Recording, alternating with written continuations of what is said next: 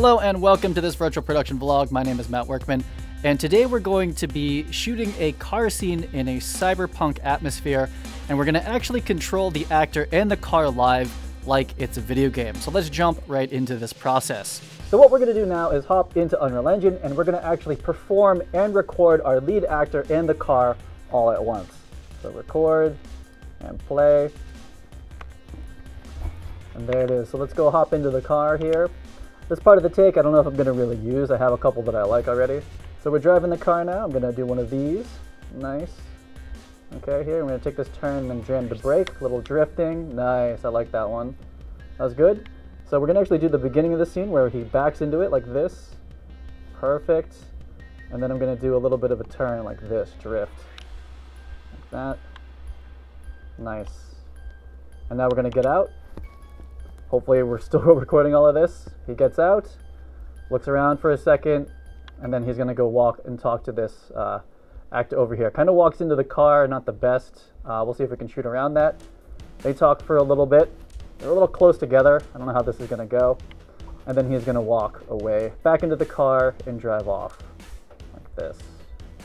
We'll get in the car. Let's see if I can do a nice drift around the corner again. Let the camera sync back up just so I can see what I'm doing. And here we go. And turn and brake. Oh, not bad. Not bad. Hit the wall. Okay, so we'll call that our take. I'm going to cut there. So we just recorded our action, literally like playing Grand Theft Auto. And so now we can kind of play that back, and then we can film it the way that I normally like to film these type of things. So now that we've recorded the action of the main actor and the car, it's time to go film it. So I have the scene loaded up right here, and the first shot I'm thinking about is going to be from behind this actor here. Again, we don't really have a story for this, but I feel like he's kind of like one of the bosses, and he's just watching this whole thing happen. And I like this like straight on over the shoulder shot like this. So our character here is centered. I'm just going to play the whole scene this way. Can't necessarily see the car in this picture. Kind of see it pulling around. Doesn't even flinch. Oh, walks around the car. I'm not going to pull focus on this one. I'm going to pull focus on the next one. Here comes the car. So I'm going to follow the car off screen here.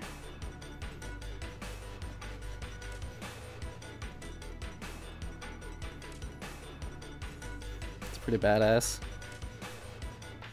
So I'm going to switch shoulders for this part.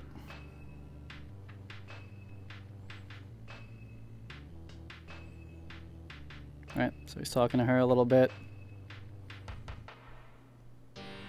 Getting in his car.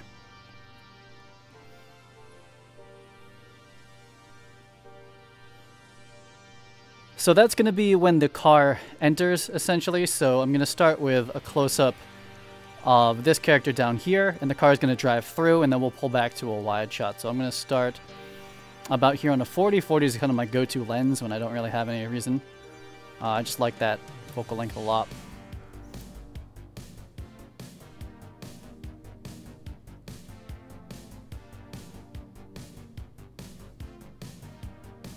Right, so we kind of know that this happens here.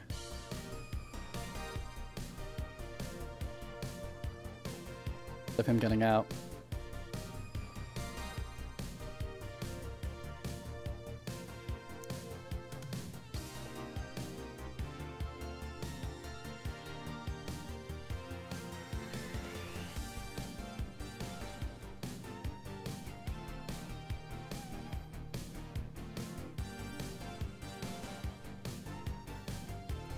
Alright, so we're going to do this shot a couple times. Here's the shot taking off.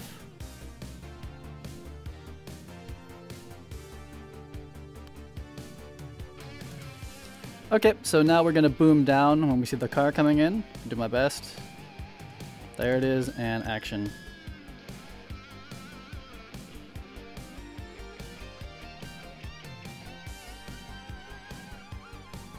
Cool, I think that worked. So I will take the rest of the scene from here in this wide, just in case.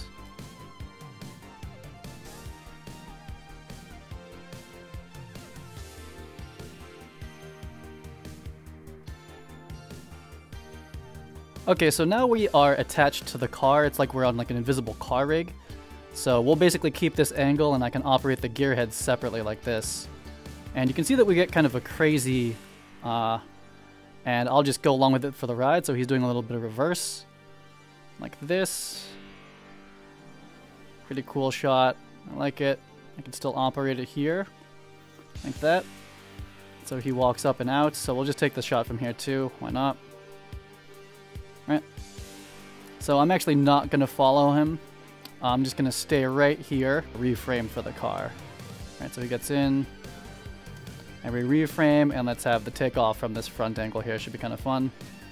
Yeah, pretty cool. Motion blur a little crazy, but, you know, works for me. Okay, so now we're directly behind the car on a very wide angle lens. And we'll just let the scene play out here. The sliding and backing up. Pretty much like a video game view of it, but kind of a fun one to have. And we'll let the rest of the scene play here. I'm not going to operate at all. This is kind of like a GoPro or something like that. A little bit crazy looking. Okay, so here's the moment we're looking for. 12 mil, and we're going to take off with him. Boom, and he's going to kind of slide out. Nice. Pretty cool. Pretty cool. Do I go outside? Nah, pretty cool. Okay, here it comes. So I'm looking through the POV. It's pretty cool. Yeah. Kind of get the vibes here. So I'll follow him out. Like this. Alright, and we're going to do this really wide pan with him. Like that. Cool, so that wraps it up for this vlog. It was a lot of fun shooting stuff with like the actual remote control car and actually walking the actor around beforehand. That's a really nice way to do it when you don't have a full mocap stage to actually walk around. And then mixing the handheld with the gear head here and doing the lighting and just, for me, just figuring out what do we need to get done to do like your average shoot. Like if we were going to approach like a cyberpunk like film, you're going to be in the car, you're going to be handheld, this type of lighting. So really excited. The results were kind of like, you know, I'm still testing. I'm very much interested in getting a very high-end facial capture mocap system so that I can make them talk. And we are actually running on my new HP Z8 with the Quadro 8000. I don't think we're really pushing it to the limit at this point, but just wanted to make that note. Let me know in the comments below if you want a kind of like overview of the Z8 and the 8000 and how that's going. But until then, if you want to learn more about virtual production, please join us on the Unreal Engine Virtual Production Facebook group linked below, and I'll see you guys on the next video.